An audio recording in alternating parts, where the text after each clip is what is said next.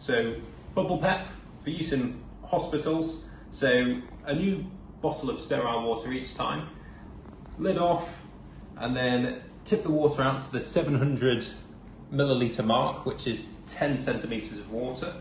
Then you suction tubing at least 1 meter long, and then you can put in a bit of washing up liquid or soap, tube all the way to the bottom, and then you're blowing against that resistance. After you're finished, tube out, water down the toilet, bin the bottle, and then you can reuse the tube by putting it onto an oxygen port and then turning it up to the flush.